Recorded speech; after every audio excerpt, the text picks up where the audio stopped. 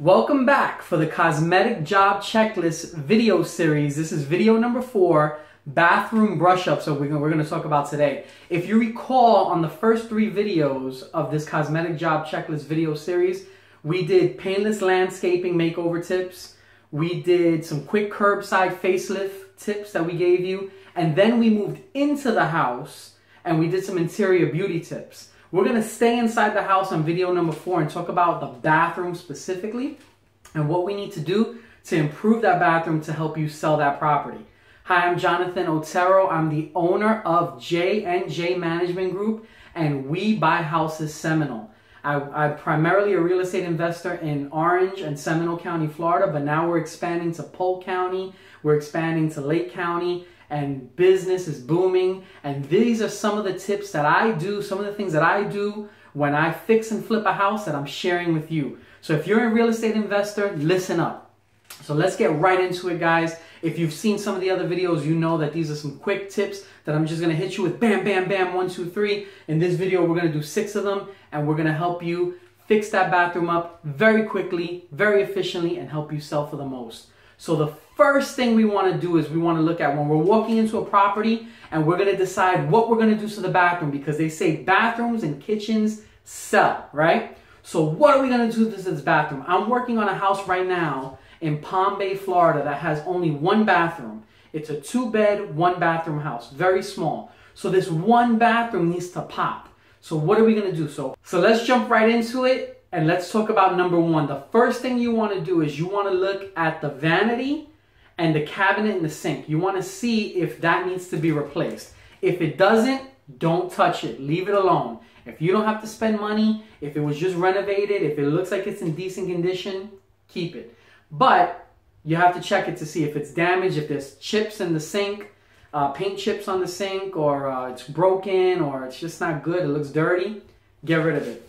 So number 1 is the vanity. You definitely want to look at that, and the sink. Those are the keys there. If those need to be replaced, you're going to have to dip into your pocket and you're going to have to look at your budget and figure it out. And depending on the neighborhood, some neighborhoods are really, really nice and you probably have to buy a high-end vanity sink base or whatever, or mirror, medicine cabinet, whatever you have in that situation there in that bathroom. But if it's in a regular, middle-class neighborhood, then you just buy the basic stuff. As long as it's new, it looks nice. But that's the key. First, check the vanity in the sink. See if it needs to be replaced. If it does, fix it and replace it.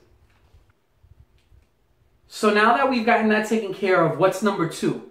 The second thing you want to do is the light fixtures. When you look at those light fixtures, are they ugly? Are they dirty? Are they damaged? And if they are, you got to go to your local hardware store, Home Depot, Lowe's, Ace, wherever you go to get stuff like that. And you have to purchase new light fixtures. So that's the key. A light fixture. Install light fixtures. Again, you have to decide where you're going to spend your money and where you're going to get the best bang for your buck. Bathrooms are always going to be bathrooms and kitchens always give you the best bang for your buck. So you want to make sure you spend the most money in your budget in these rooms. And you want to take a look at that light fixture. You want to take a look at that sink. If they need to be replaced, if they need some updating. Sometimes a simple $30, $40, $50 light fixture can make all the difference in the world to just look new and spruce the place up. So take a look at the light fixtures. If they need to be replaced, install them. So now we've taken a look at the sink. We've taken a look at the vanity, the mirrors, everything is fixed. We've taken a look at the light fixture, and that now has been replaced and updated. So where do we move to next? You guessed it, the golden throne, the toilet. And you probably want to, in most cases, always change the toilet seat. I can't really see a time where I haven't changed the toilet seat because they're so cheap and they're so inexpensive. You get the cheapest one that they offer at a Home Depot or Lowe's, and it's just brand new, it's clean. People can see that it's brand new, and what you want to do also is you want to see if you can leave that plastic cover on it that comes in the box, or you want to see if you leave the tag on it so people know that this is a brand new toilet seat, that when they purchase that house, they're the only ones that have sat on that toilet seat. So that's also key. So when you, not only do you install a new toilet seat, but you leave the tags on it, or you leave the plastic film that's on top of the actual seat where you sit, leave that on there. So when people open it up, they can see that that's brand new. So step number 3 for a quick brush up is install a new toilet seat. Install toilet seat. Brand new, and it's so quick, it's so simple. If you haven't done a toilet seat before, it literally is just 2 screws in the back. You unscrew, you put in the new one, screw it back in, and it is done. Makes all the difference in the world. Now, hopefully all you have to do is the toilet seat. If the toilet itself is in bad shape, you're probably going to have to replace that yourself. But I purposely left that off the list because that's a decision you're going to have to make when you walk through your home that you're investing in. Does that toilet seat look damaged, cracked, old, dirty, disgusting? And if that's the case, then yeah, you're probably just going to have to buy a brand new toilet. Forget the toilet seat, get the whole thing brand new and install that. But in most cases, the toilet can be saved if you look at it, if you just clean it up a little bit. And all you have to do is put in a brand new toilet seat. Try to match the color. They usually have white and a beige color. And then they usually have a circular one or an oval one. So you have to figure out what type you have and what type of toilet you have and purchase that. But it's so simple, so quick, and it makes a big difference. So after we did that, now we've got the sink, we got the mirror, the vanity, we got the toilet taken care of. What else do we have to move to? Obviously, you know it is the shower. We have to look at the shower and see if it has a shower curtain. If it has a shower door, then you probably just have to clean it up. And if the door is really damaged and messed up, then you're probably gonna have to spend a lot of money to get a new shower door. But if it just has a shower curtain in it, then awesome, because all you have to do, and I'm sure you know that this is simple, is replace the shower curtain. Replace shower curtain. That is so simple and easy. I mean, you know what I'm probably about to say if you've had to buy a shower curtain before, but if you've never purchased a shower curtain, it is as simple as going to a Bed Bath & Beyond or a 99-cent store even, guys. Literally 99 cents. Purchasing a plastic shower curtain and hanging it up. Chances are they're going to use their own shower curtain anyway, or they're going to purchase a new one. But the shower curtain comes out of the plastic. You can tell it's new. You can smell the plastic is new. It is so cheap, but it's so efficient because people see new. They don't care that it's 99 cents. They don't care that it's a couple of bucks. They just want it to be new, clean, and fresh. That's what we're doing here, guys. We're not going crazy.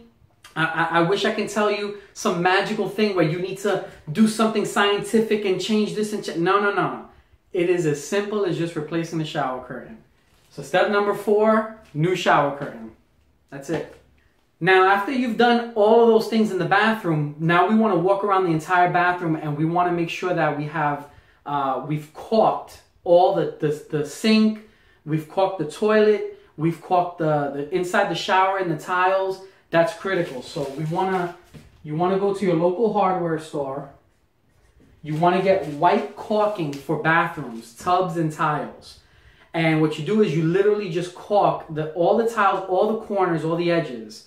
You want to put white caulking down the edges and the corners, all around the bathtub, all around the toilet seat on the bottom, all around the sink, anywhere where water can penetrate and get in. You want to make sure you add new caulking. Now, this is assuming that you don't have to do a total rehab in the bathroom, that you can keep the tiles there. Obviously, if you're going to put new tiles in there, eventually you're going to caulk those and grout those and fix those as well. But if you're going to be able to save those tiles, if the bathroom was just renovated a couple of years ago and the tiles are still in good condition, you just want to reseal, and that new white caulking will actually look nice, new, and fresh. So recaulk the showers in the corners on the edges, all 4 corners and around the bathtub. Recaulk the toilet on the bottom of the toilet and the sink as well. You want to put new caulking all around there because it looks nice, it looks fresh, it looks clean. And also you don't want to, over time, the caulking starts to wear away and break away. So if you reseal it, it just looks nice, fresh, and clean, and it's something quick and easy to do. It's fun to do. It looks nice when it's done. So that is another step. Make sure you caulk the entire bathroom, especially where water falls down. In the bathtub, when people come out of the shower, water falls off their body and it falls on those bottom tiles. You want to make sure that's sealed as well. So caulk, that's critical. And the final thing to spruce up your bathroom is you want to de-mildew the sink and the bathtub. So de-mildew. The sink and the bathtub. And you can go buy to your local store or Walmart or wherever, and you can buy those de-mildew sprays, those for the ones that's specifically for the shower and the bathroom. And you just spray that bad boy on there. Sometimes you can buy, if you have a really bad mildew problem, you'll probably have to buy a stronger chemical at your Home Depot or Lowe's. But you can buy those sprays, spray that bad boy up. Make sure you wear a mask because some of them are so strong. I've sprayed them in the past and that smell hits me. I can't take it. I start to cough. So try to put a mask on. Try to open up the windows if there's a window there, or if the bathroom has ventilation with a fan, turn that bad boy on, because the smell gets so strong with those chemicals and those products. But you want to de-mildew. You don't want to have nasty mildew in the shower and the sinks in the bathroom when people are looking through it. So spray that chemical on there, wipe it off, rinse it off, and just try to clean that as best as possible. If you don't want to do it yourself, then you can have your cleaning company that comes in to do it. Make sure though that they de-mildew that sink and that bathroom when it's done. So guys, very, very simple, right? Simple, quick tips. Nothing. We're not lighting the world on fire here. It doesn't take all of that stuff. All that stuff you see on TV, forget about it. Very simple things. You walk through the bathroom. This is what I'm going to do on my property in Palm Bay. I'm going to take a look at the vanity and sink. It looks like it's in decent condition. Probably just have to clean it up and we're good to go. Install light fixtures. I'm probably going to replace the light fixture in the bathroom because it looks old and dated. Install a new toilet seat, and then I'm going to leave the toilet looks like it's in good shape. Just buy a brand new toilet seat and leave the plastic on there so they can see that it's a new one. I'm going to replace the shower curtain because my bathroom that I'm dealing with in this property does have shower curtains in it. So I'm definitely going to replace the shower curtain. Probably go to a 99-cent store and just put a brand new one in there. Definitely going to have my contractor caulk, and I could even do it myself, caulk the bathroom sink and the bathroom tub to make sure that is cleaned up and everything is sealed properly. And I'm going to de-mildew that sink and that bathroom tub as well. And I'm going to make sure that it's sprayed down, and we're going to take out all that old, stuff that's in there. And that's it. The bathroom is now brushed up and ready to show. So very, very simple stuff, guys. Hopefully you like this video. I hope that you guys are out there and you're lighting the world on fire with some of the investment properties that you're doing, and you're flipping them and you're making a lot of money. That's what we do here at J&J Management Group, and we buy houses. If you have a house that you want to sell and you're looking to get it off the market and you can't sell it with an agent the conventional way because your house needs some work, give me a call. My number's right now at the bottom. WeBuyHousesSeminole.org. The number's 407-796-8557. Call that number. There's a couple of questions that we're going to ask you so we can get an idea of what we're dealing with.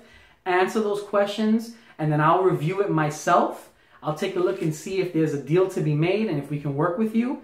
And we'll see if we can take over your property, get you out of whatever situations you're in. Give us a call and let's see if we could do a win-win deal. Remember, guys, I know this looks kind of easy, but what is the slogan of We Buy Houses Seminole? If you've seen any of my other videos, let's keep it simple. And the reason I say that's my slogan and that's my motto is because real estate can get as complicated as you need it to be. We can take a sledgehammer and knock down a wall, but then we have electrical problems and now we have to rebuild this and do all. We could make it as difficult or as simple as we want it to be. And my goal in real estate and doing these videos so you can see what I do is to see that I try to keep it as simple as possible. So at We Buy Houses, we say, let's keep it simple. See you guys on the next video where we're going to be talking about the kitchen.